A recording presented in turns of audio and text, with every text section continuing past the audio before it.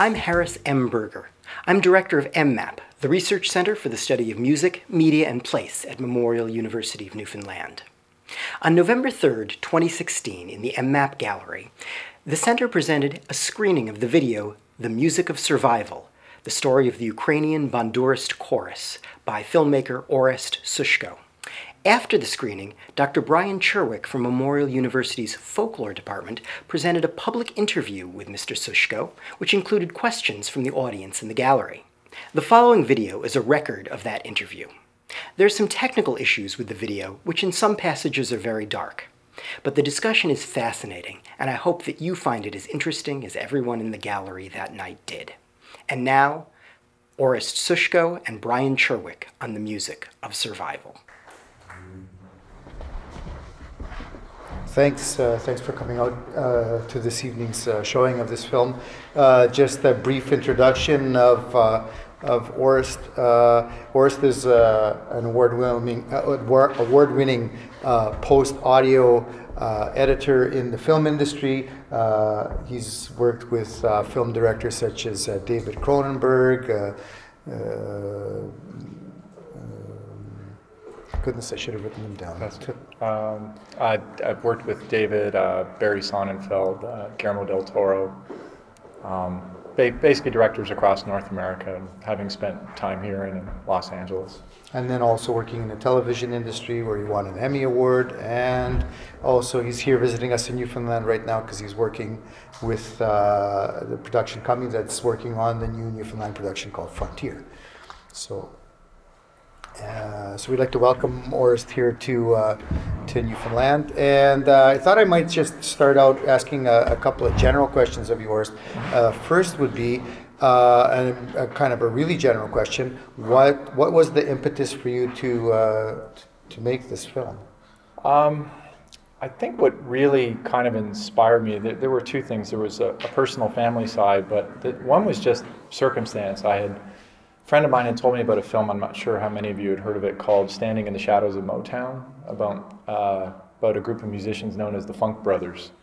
And they were the backbone of the Motown musical movement, and they defined a greater part of American musical culture. And I happened to be sitting in a theater about this size, and I was watching the film, and as it unfolded in front of my eyes, I started to see what a wonderful tribute it was to this group of musicians that essentially died without any form of notoriety or knowledge to the general public of their contributions to that part of their culture. And then this sort of light bulb went on in my pea brain and said, there's a wonderful story somewhere in this group of Ukrainian gentlemen that defined a greater part of Ukrainian musical culture during a very turbulent period in history. And I thought, well, if I sort of look at the effect that particular film had on me, Standing in the Shadows, I thought there'd be something I could do to sort of reciprocate to my community and pay tribute to this group of men. So I was also coupled with the fact that my father was the first Canadian member of the chorus who'd met the group in Ukraine during the war period, and then again in the displaced person camps. And after learning of his story and his early involvement in the group, he had mentioned that these last two gentlemen, who were the last two survivors, were still alive. So all these pieces started to sort of cosmically and spiritually come into place. And I thought, well, I shouldn't waste that opportunity. So lo and behold, this was, after 10 years, the end result of that work. You touched on something, and I want to ask you sort of a little bit about the process of how you went about putting this film together. Well, I did it probably in reverse order, the way most people would conventionally make a documentary film. I hadn't made a documentary film before this time, but because I've worked in production in the industry, I sort of, I guess through osmosis, had seen and heard a lot of how the process comes together. And a producer colleague of mine said, I told him I had this idea, and he says, oh, you can do it. And I said, well, I've never done it before. And he said, you probably know how to do it, you just need to go through the steps. But my main concern was to be able to record and film these last survivors. So in its cornerstone, this film is really just oral and visual history of two men depicting their story. So I actually set about to record and film them without having too much in-depth knowledge of the story arc itself, but I knew that I had to capture their stories first while they were still healthy and ambulatory and able to, had good, strong memories of that period. So I sort of went out without too much inkling of the story and just filmed them. And it was much less of an interview. It was much more of just make sure that camera's got enough film in it, because once I start, I'm just going to keep going. So both these gentlemen basically delivered about 4 to 6 hours of interview information. And the magic really set in when we recorded the youngest one, Petroa, on a Saturday in Detroit. And it wasn't like he called Nicola and said, here's the questions he asked me. It just came out of them. And I started to see at that point how you could hang the entire narrative pretty much on them. So I kind of started with just those building blocks and then started to find ways to substantiate their story and galvanize it in a broader context. So most people would sort of put a script together and get their strong ideologies together for the film and then go find their pieces. I sort of went and got the pieces that I needed to first and worked from there. And a little bit about, looking for those pieces, because the film kind of goes in a lot of different directions, beyond the story of those particular individuals. And how do you go about, finding all of those component parts? Well, it was kind of a neat, some things, and I think for many documentarians or people who make these types of projects, a lot of things, just like life, is circumstance and how you find or happen to come by certain things. I reached out to a visual researcher, a woman named Elizabeth Klink in Toronto, who's one of Canada's sort of top premier visual researchers, because I was dealing with a very niche story. And she had contacts across the globe through various personal private collections, broader collections like Getty Images, WPA Library, and I sort of went all down those avenues looking for instruments or looking for any reference to this instrument from that era. And then I also combed through the global Ukrainian diaspora, so I sort of cast the net out on my own. And through both those basic tributaries, we were able to slowly find pieces, but it never really came when you wanted it or needed it. We'd often start editing structure together, and then lo and behold, my editor would say, well, photos are great, but footage would be even better if you can find moving footage. So oftentimes I'd find a placeholder in some sort of photograph, but then just continue sort of pulling on the research string. And at a certain point, we were fortunate enough where in some parts of the story we had an embarrassment of riches, where we had so many things to choose from, and other aspects of the history we were very lean on, so I just had to pull on the string harder in those particular periods. But under Elizabeth's guidance and just some gems that came out of the diaspora woodwork, we were able to kind of cobble it together with some pretty good visual format. I wanted to ask you a little bit just about, if you could speak a bit about the story of the chorus itself. We heard a lot of it in the film, but what kind of things were sort of new information for you, or new information, say, for the audience of your film? Well, I think the things that I had learned as I was going through the film was just the fact of there were various sort of incarnations of that group that had formed. In 1918, there was that group which survived for a couple of years. Some members of that early group were persecuted and shot or assassinated, etc. And then there was another group that formed in eastern Ukraine in 1923, and you started to have this sort of flow of musicians across the country. How they would sort of come together and get together and make these smaller collectives, and then another incarnation of the group might appear, not that particular group, but I started to see that sort of the popularity of the instrument rise, and hence that reference to the comment where by the end of the 1920s there were over 800 ensembles. So that was a facet of the group's history through that early epoch that I wasn't really aware of all that much. There was more knowledge that was clear about the group once they got to North America and their development here, and especially also in the post-war years in the displaced camps. But that early part of their history of how there were sort of these fragments really kind of interested me. We had to sort of simplify that a little bit in the storyline, just because a documentary is a different kind of piece of journalism where you have to sort of relay it to a viewer. You have to be able to sit and watch it, and it has to flow. So there were certain complexities in there that we sort of had to modulate a little bit. But I thought it was important to include that point of 800 ensembles that sort of created, that were present at that time. And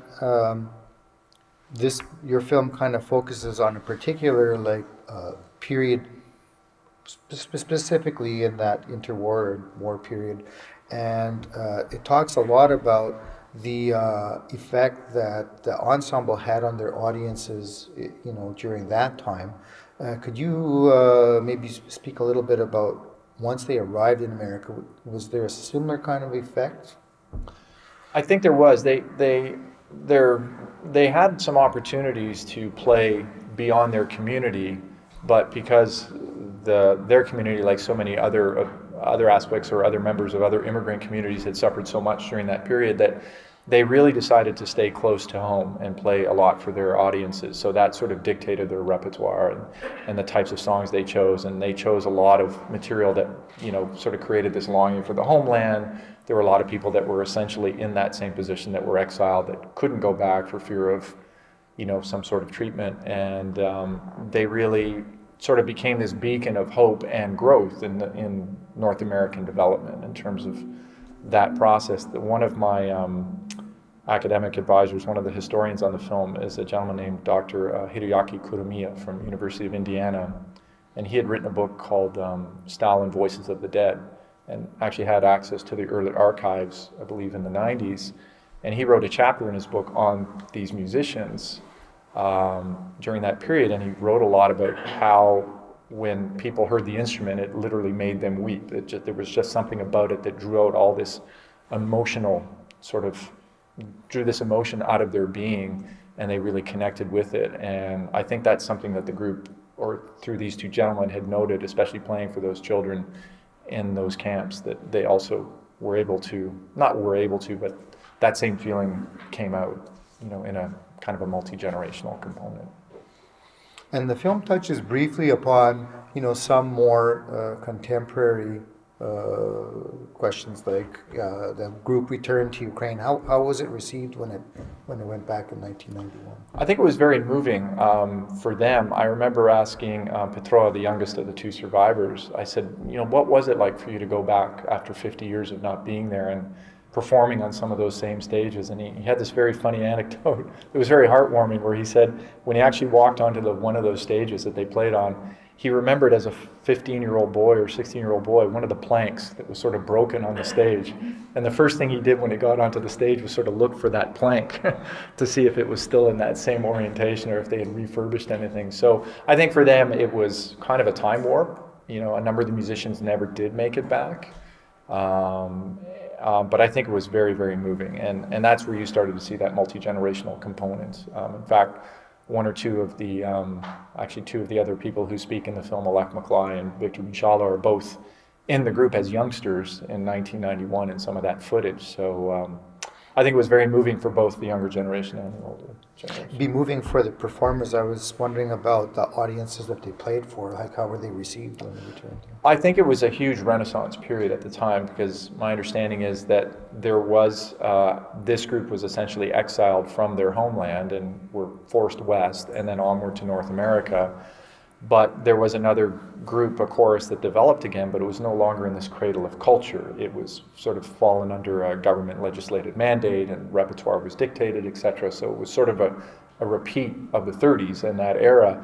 So I think when this group came back, many just didn't realize that there was even a group that had left and gone. So it was sort of a big surprise, and for them to realize that this culture was still being maintained all the way across the ocean for so long, for decades, and that it had, more importantly, proliferated, and a whole younger generation of instrumentalists and performers had spawned, was a real joy for them. So I think, I would imagine they were taken by surprise. Yeah, that's kind of what I was getting at. I was wondering if you have any idea about what kind of influence it had on that musical culture in Ukraine after the time of their return. Yeah. I imagine it prompted sort of a rebirth of the instrument to some extent. You might be able to speak to that through some of your knowledge, but I think that ultimately it probably created, broadened that interest level and exposure. And I know just in the short time that the film has been out, there have been a number of people. This was something we had a conversation about earlier on in making of the film. Not sure how many of you are aware, but Brian was actually my script editor on the film and quite involved early on in the process with me and throughout. But we had, when we had talked about it sort of being kind of a diaspora story, And when some youngsters and some of the elders had seen it still in Ukraine now, they were quite moved by the history because it was something that they hadn't witnessed. They weren't privy to some of that information. So I kind of referred back to some of like the Ken Burns documentaries about the history of jazz or the American Civil War, how it more so say the history of jazz, how it gave Americans a greater appreciation of their own musical culture. I think this story, by virtue of those audiences in '91 learning it and now through the film, have a deeper appreciation for their own culture. So, and maybe one more thing, just the audiences in North America. So you kind of showed like at the very end here, the sort of the youth camps and young people learning this instrument, and how has that kind of developed since the time that the chorus has come to the States? I think it's really spawned a lot more interest in playing. I mean, there've just been a number of people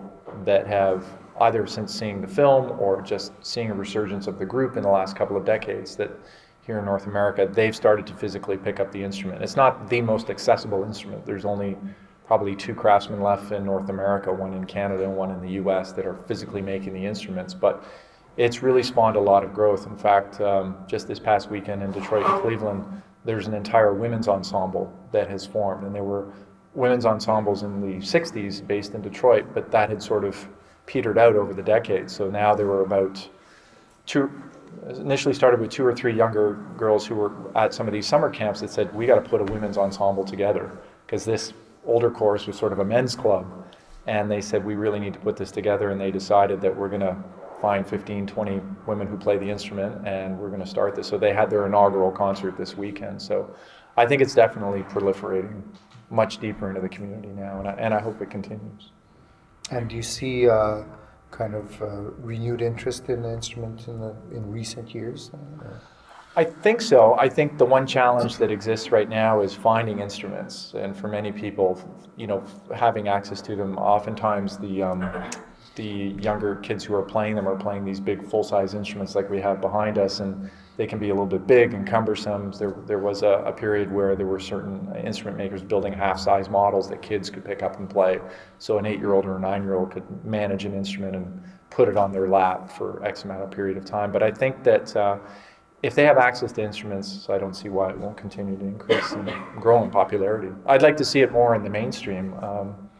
Some of the composers I've worked with over the years, I've often sort of tugged at their sleeve, and if they're doing period pieces or certain types of musical styles in their compositions, if it's something they would consider, and very few of them, not very few, but not a lot of them had heard about the instrument. And I was just fortunate that we could make the music sort of the central engine of the film, and that people who see it or aren't of Ukrainian background can appreciate that sort of the otherness of the Ukrainian culture in some ways. Sure. Maybe a last question is just like, through this film, is there maybe a way to get a better understanding about this tradition to a wider audience, like you mentioned, perhaps beyond that small community that the chorus predominantly performs for? I think there is, and I guess because I sort of have this avenue within which I work, and when I work with some of these composers, it's the one gentleman who had seen the film early on had thought, it's a very painful story to watch, but it's also a very interesting piece of history, both musically and politically, and how those two are intertwined, that it's worth introducing that to a broader audience. But I do think that there's something to be said about the instrument and its ability to be able to kind of transcend and create a sense of strong emotion for people, and it can be, I'm confident it can be adapted in various ways musically for a wider audience. Do we have perhaps maybe some other questions from the floor somewhere? Just one back there. Oh.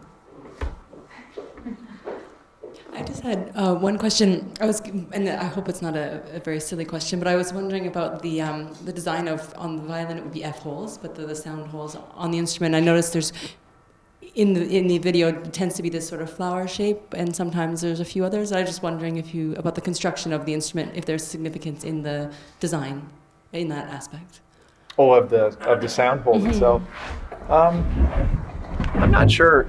Historically, I mean, I think that some of them chose sort of a sunflower pattern. I guess these are both variants on This instrument actually was built by Orest's grandfather. So he was one of the few builders in North America and actually built several instruments for the Bandurist Chorus, did he not? Yes, he did early on. He was, along with my father, my grandfather was obviously a huge inspiration in the process of making the film, but he had learned, he was a blacksmith, and he grew up in Ukraine, but when he immigrated to Canada, he still applied the blacksmith trade, and he was then approached by a couple of people who were playing at the time, and they decided that they needed some instruments made, so he sort of cross-platformed his knowledge and started building instruments at that time. But I think he chose the sunflower design more out of personal preference, to answer your question. I don't think there was anything. I've seen various incarnations where people have had just a full round hole, and then they've had I have one instrument that has a second smaller hole up top, and acoustically there might be some facet for greater resonance there. One of the instruments in the film, actually the elder gentleman, Mikola, who's now passed, he built instruments up to his mid-90s, and he had this sort of floral design in the top part where his sound hole was actually up here, and then there are other instruments you see in the course where they have no sound hole. And there was always this, well, is it louder with the sound hole, is it not louder? And I think it's really just a difference in tonality. So I imagine there's some change, but... There's also, like, from a folkloric point of view, one of the things is that it represents the sun as well as a flower, so it's supposed to be like a solar symbol. And so that's a what do you call it? A romantic kind of description. A more practical description is if you take a circle and keep moving it around and drawing around the outsides of that circle, you can make that six-pointed star really easily by retracing the circle in different places. So geometrically, it's just an easy way to cut the sound hole. So it's a bit of both. There, he's demystified it for you. Yeah. There was another question somewhere in the center here.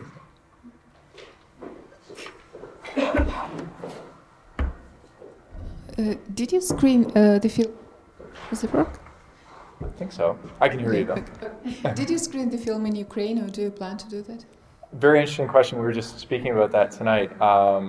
There is a plan in the works. It's still being formulated about screening it across a number of universities there throughout the country. Hopefully sometime next year, and doing sort of a premiere screening in both Kyiv and Lviv for those two larger communities. So it's in the works. One of the things I found was challenging was that just getting it out within the Ukrainian community first has been quite a bit of effort, just in terms of getting to all the different locales. So in North America. In North America, yeah. So we've had an opportunity to showcase in a number of the communities, both across Canada and a lot of cities in the U.S. And Ukraine was sort of the next step after that. But it's definitely on the map, as it were. And I'm you hoping next year. Say there's also a Ukrainian language variant of this film. So there's one with narration in Ukrainian. Exactly, yeah. My concern was always to, or not concern, but my goal was to sort of try and make this a story that wouldn't just speak to the Ukrainian community, but could transcend that and bring deeper understanding of this story to a wider audience. So although it's foreign language by and large, we tried to structure it in a way that, gives enough history and enough resonance. One of the filmmakers I'd worked with who had seen it, an early incarnation, a rough cut, if you will, of the film, before I had any of the history component in, he just saw some of the Talking Heads footage, and it was sort of this promotional I'd cut together. And he had said it's pretty powerful stuff from these two gentlemen. I didn't realize that a musical instrument could do this for a country or a nation at the time. And I said, absolutely. And he goes, you're going to put an entire retrospective on the front of it. And he's a mainstream director. And I said, absolutely. He goes, good, because most people know nothing about nothing. And you sort of have to educate them. So I think in terms of the structure of the film and how it spoke, I really felt that historical retrospective was quite important to do without getting too bogged down, but just keeping the pertinent points. So I'm actually hoping that facet in Ukraine gives them some further enlightenment to a period or an epoch of history that they perhaps grew up in or didn't hear those stories the way we did here in the diaspora.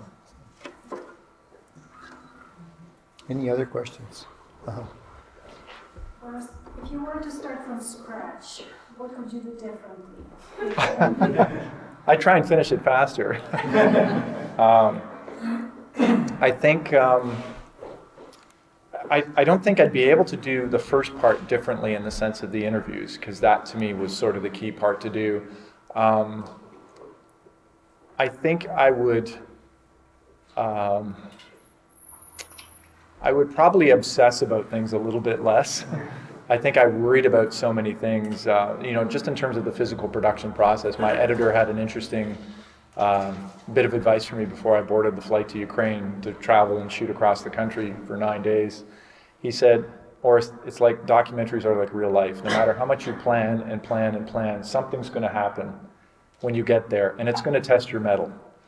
And it's going to test who you are and how you adapt to stress and changes, like we all have to adapt to those things. It's what happens to you on a Tuesday afternoon that can change everything. And so when we got there, invariably there were challenges, and I really started to sweat some of those challenges too much. But I think ultimately pieces came together. So I think I would just worry less. I don't know if I'd do anything different. I would just worry much less about it, because I had an opportunity to work with an editor who's not Ukrainian, who's of Chinese background, and he didn't speak a stitch of Ukrainian, and I thought that would be a huge barrier. But in a way, it was a really, really great opportunity for me to divorce myself from my own ideas and things that may have been near and dear to me. When you work with someone and collaborate with someone from a different background, it just helps kind of separate the wheat from the chaff in certain ways. So I definitely wouldn't change that part of working with, you know, working with people beyond my sort of ethnic boundary, if you will.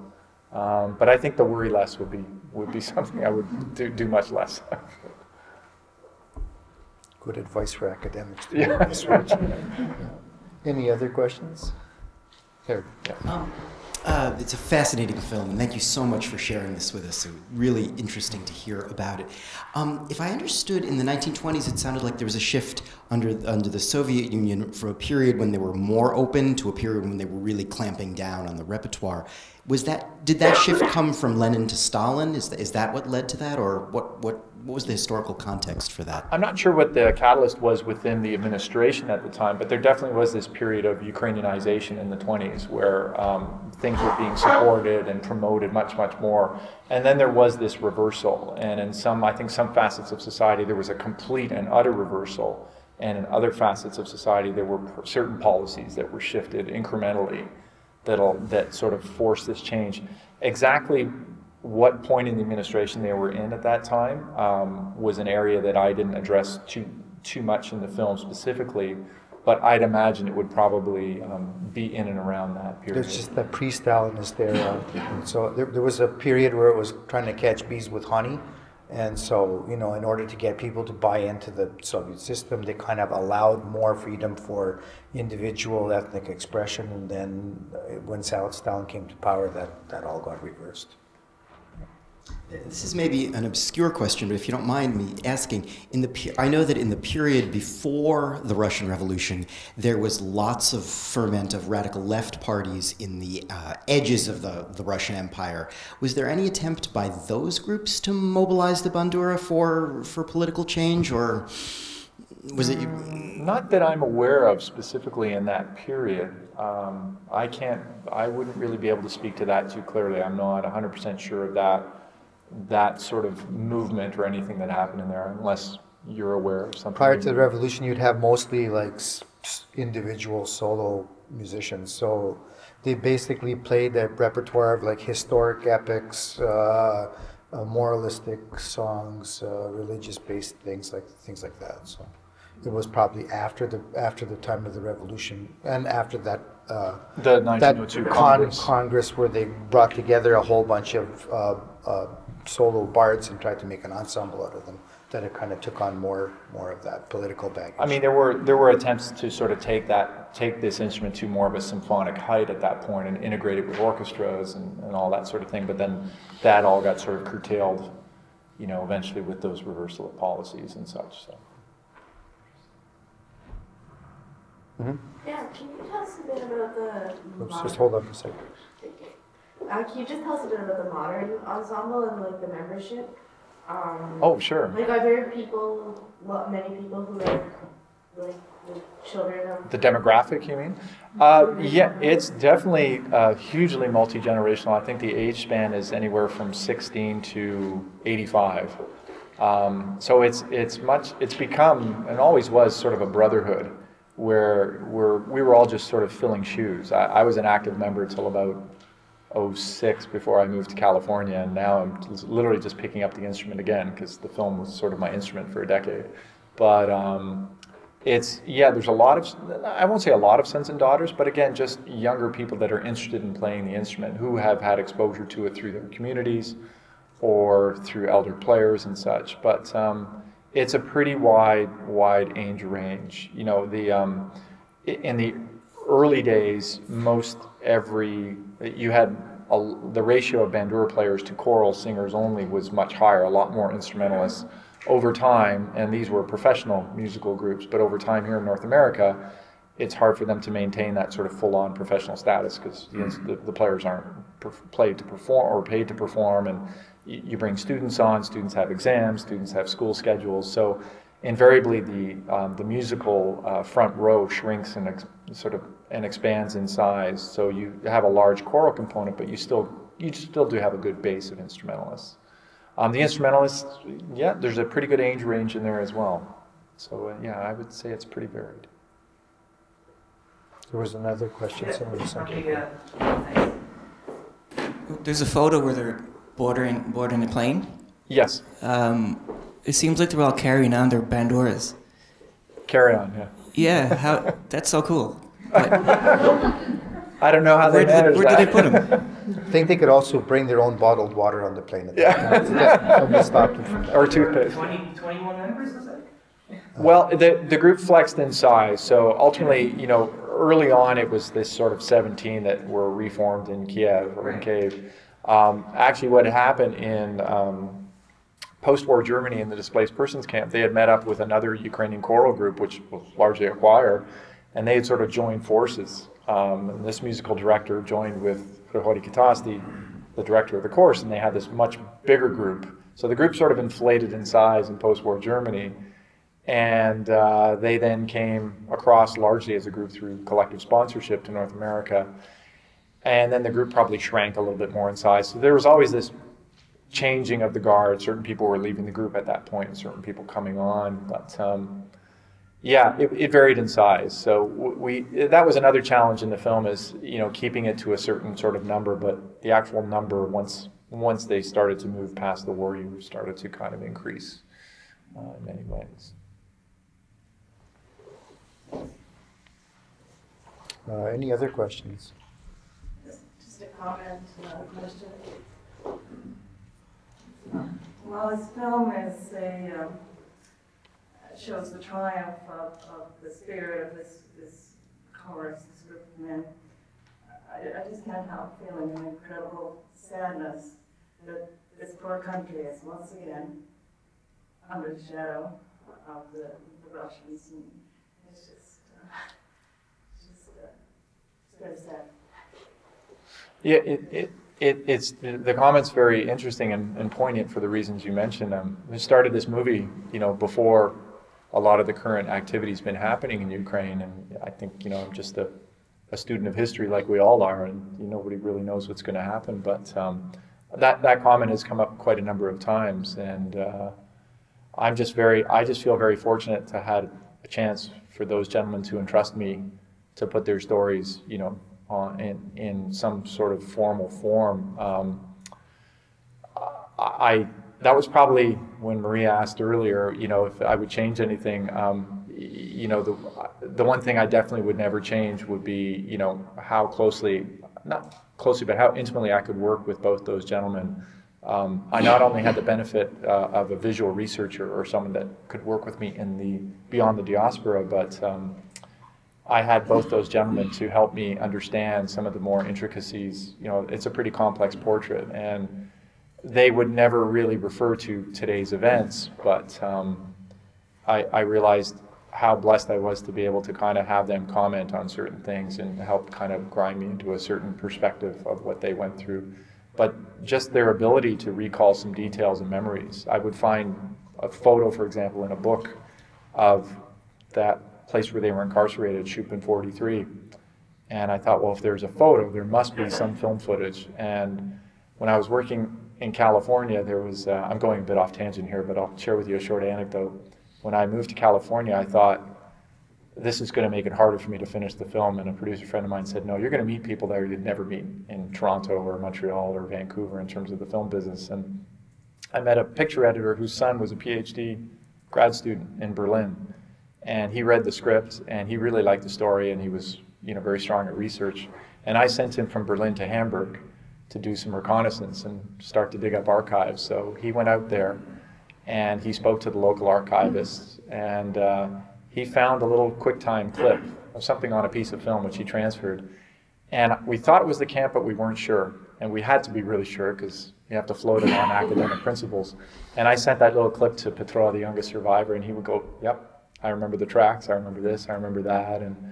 And it was great having that sort of instant validation, or not, you know, so if certain things weren't correct, we wouldn't put them in. But I do remember those gentlemen referring to, you know, Ukraine in its current state. But sadly, the eldest died the last February at 104.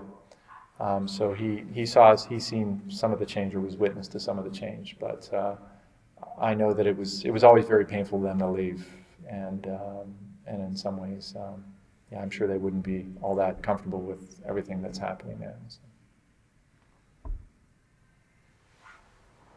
Any other questions? Oh, one in the back.